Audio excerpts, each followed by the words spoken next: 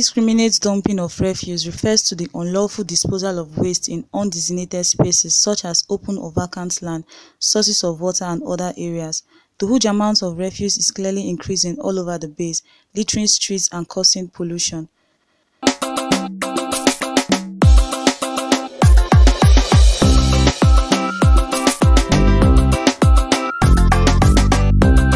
Refuse is like a waste, either from household, from factory, or from maybe farm. So to us, the waste is supposed to be something we have to discard. But here in this part of the country, people are not well enlightened on how to dispose refuse. In a civilized environment or in a civilized country, refuse are even categorized. We have biodegradable refuse and non-biodegradable refuse. That means the ones that can be decomposed by the animals, ants, and everything, and those ones that cannot be decomposed. Right from the household, we are supposed to have two different refuse containers. The one that can be, degradable by animals. That means living things. When you pour them in a place, they will still work on it, either by digesting it and it will decompose.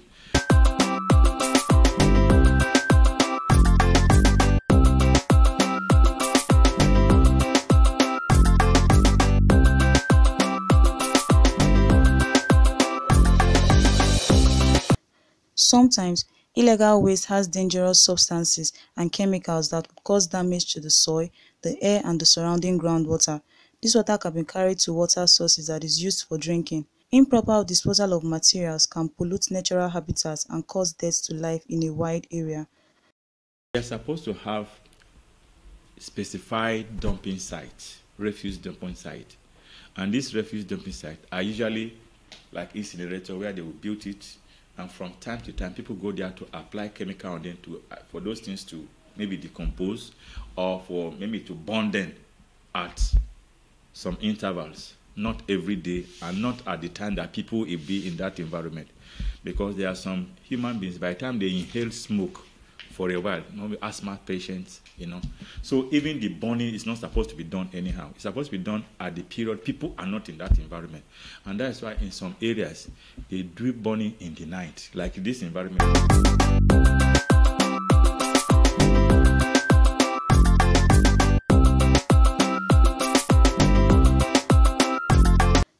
Management of solid waste has posed a serious challenge to the development of many developing nations across the globe. Factors responsible for the growth in waste generation in many modern societies are traced to increasing population that is complemented by rapid urbanization and industrialization, which has resulted into a dramatic increase in the volume of waste generated. Other factors responsible for rate and quantity at which solid waste is generated are tied to the citizens' socio-economic status and the type of predominant commercial activities.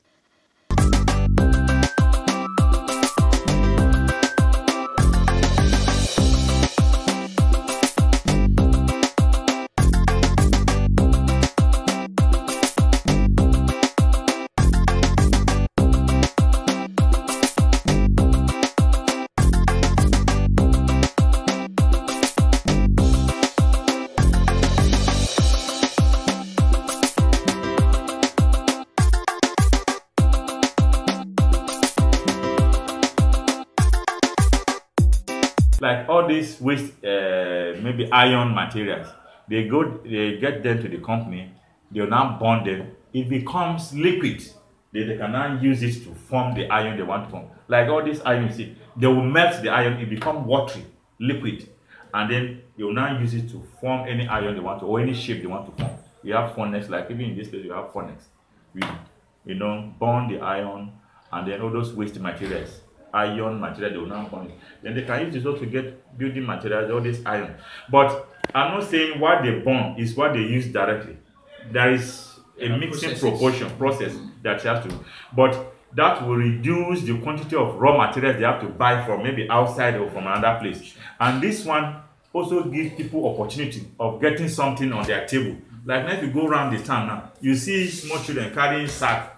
Check inside the sack, it's either cans, plastic, and Immediately they get to the tank, they dispose it and get maybe 500 naira, 1,000. Instead of staying idle, you see children now busy. So recycling is one of the things that will help us in the era of dumping refuse anyhow. But the community have to be educated on the need to dispose refuse properly. The offensive decomposing waste often attracts vermin such as rats and flies that act as vectors which may pose severe environmental and health hazards to the people in the community. The waste do not only kill the beauty of the city but had for years posed a serious health challenge to the thousands of its inhabitants. Negative effects of improper waste disposal include soil contamination, air and water contamination, bad impact on human health, impact on animals and marine life, diseases carrying pests, etc.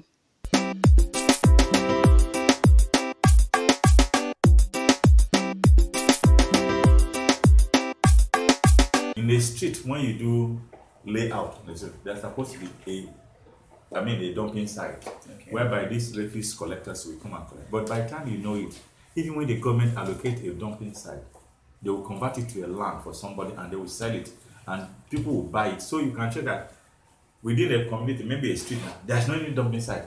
The small space available in front of his house, now people start dumping. But recently in Niger, in the Bida here, this sanitation unit, I think they have this their van that goes around. They're giving people more education that they should come out and dump it by the roadside, and this refuse people go to collect them. But despite that, some people dump them in the drainage, So this will also be forced to be entering. They are making their work today. So one factor is that education, enlightenment. 2 is lack of proper planning by the government. 3 is, I don't care attitude of our people. They don't see the need to dispose these things properly. They say it's already a waste. But thank God with the new technology now, if you go to most of these dumping sites, you see people that are also scavengers. They are going around to pick polythene. They are going around to pick cartons, because presently there is this recycling idea that came in about a year ago. That these materials, when they are gotten in large quantity, they can be recycled with chemicals and then still used. You now see that in some dumping sites, actually the people may not have dumped it like that, but people that come to also scavenge to site, to look for either the plastic or they will be spreading this thing. But God helping us, we'll try. And then for the government to even come in to assist people have to be enlightened. And then there will be close monitoring. There is this sanitation unit.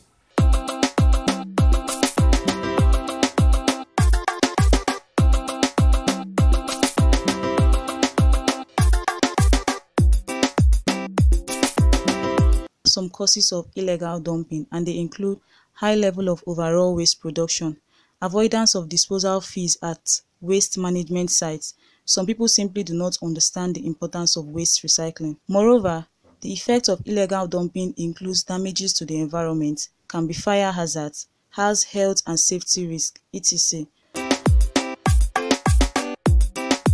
There's no amount of money or time you can spend on health that is not important. The little time we spend on health is very important. And how do we start our health education? It's right from our own houses. The outbreak of disease that you see or you hear about in some places is as a result of indisciplined burning. Waste, Some of these things may not be the one that will cause disease actually, but the microorganisms that may emanate in the process of trying to, decompose all those things will lead to spread of some diseases. One of the things that we've said is that it has adverse effect on human health. I mentioned people that have this asthma and that. Then apart from that, it also has adverse effect on the microorganisms which are of importance to us. There are some microorganisms inside the soil. So within that environment, if you burn that place, that means all the microorganisms in that area. That's why they usually prefer to have a specified place in a locality, and that place will be taken care of. That is another. Then another thing that may also we talk about is this environmental pollution. I know people burning, it also affects us.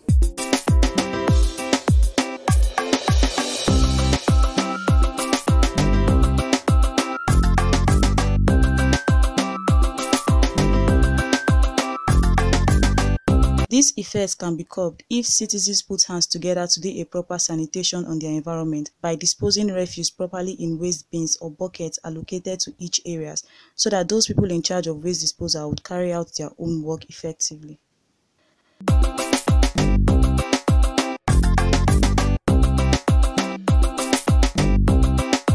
Who are the government? It's we that are the government. You know, people usually say government is Buhari, government is rector. It's not. We are the government. Once a particular law or a particular law has been given, it's now left for all of us to key in. For instance, what I talked about the hostel, a specific place has been given for these people to be dumping refuse. But are they doing it? Why are they not doing it? You can see that human mentality is one of the things that, so all of us have to be taken care of. That means all of us have to be taken along. That, okay, this thing, we must make it work because it's for our own good. Because when we stay in a neat environment, you also will enjoy the environment. I know that if some people want to go from here to the, what is that hostel? Sheraton now. Some people will prefer to stay by the roadside. And this Quarter Road, yes. Third Road, and then but you know that that is a shortcut for students, especially when you finish lecture in the day and you are hungry, you want to get to the hostel. So if all of us can be enlightened and see the need for us to take care of our environment, I don't think it will be a problem. So it's not government. Okay. Once government says something, we can also improvise.